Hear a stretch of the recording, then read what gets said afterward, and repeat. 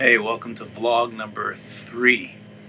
We're inside Cadence and we're doing a small project.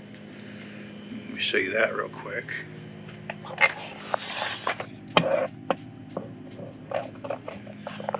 We're dreaming about a much larger project, right? It will make my life so much easier. It'll make all of our lives so much better. So what we're doing currently, I'm going to take the camera away. Okay. What we're doing currently is running the line to our Starlink. Really simple project. That way our daughter can have plenty of internet to play her video games on.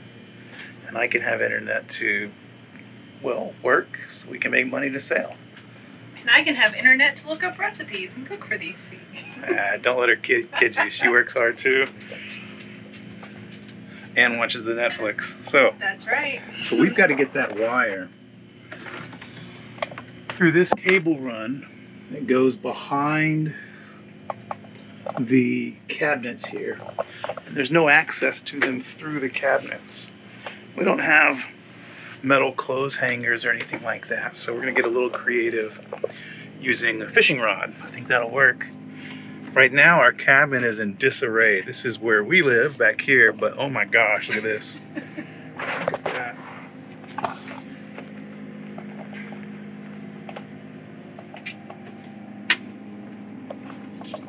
This is the drop down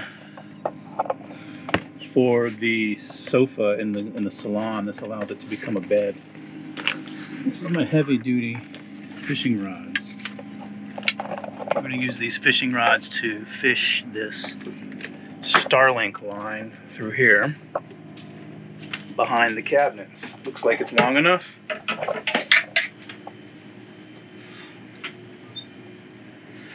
And no, the galley doesn't normally look like this. If you watch our regular scheduled weekly episodes, this is not a normal.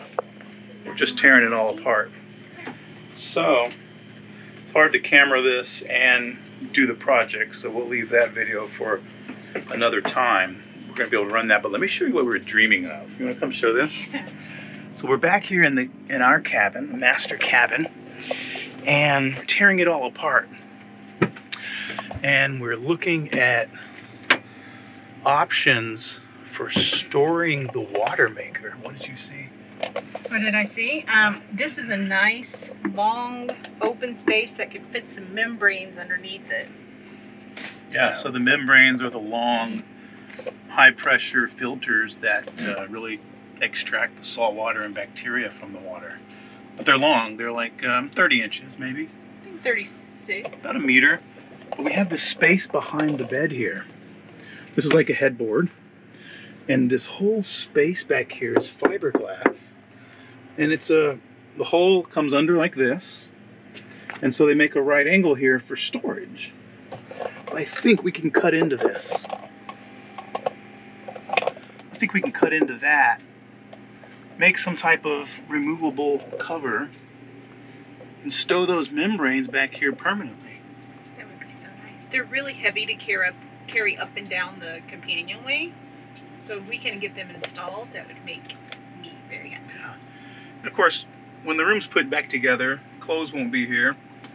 I think the only real modification besides the hole in the hull is cutting this headboard off. You know, wrapping the fabric back appropriately to where this is just fiberglass here. This is a seat. And put a door on that fiberglass where you can access the pump, turn it on and off, and access the pressure knob. That's a pretty big project. Not on today's list, but that's something we're going to start thinking of. That Maybe soon. That would work really well. We've got electrical right here to power it. We have... The plumbing is already set to have a second AC in the back, so we could plumb it into that pipe to get the excess water out. Salt water is an intake we could use. There's also a spare seacock under the stove on the other side of our wall here. So we have options. This might work. I like it. Without having to take up Matt's closet. I like it. So I don't know. I guess YouTube, if you want to talk comments, drop your thoughts down below. If you think that's going to be a worthy project to cut this fiberglass up. This is the inner liner, and it kind of creates cavities for storage, and I think that's a cavity we could take advantage of. Tap into, yeah. Yeah.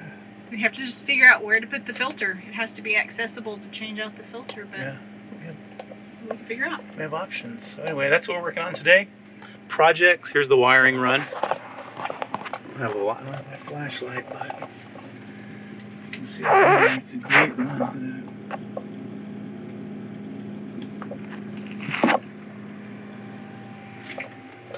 So super easy to get to the wiring on our boat. You just drop this facade here down. It's screwed in. Just unscrew it. You have all access to the wiring up in there.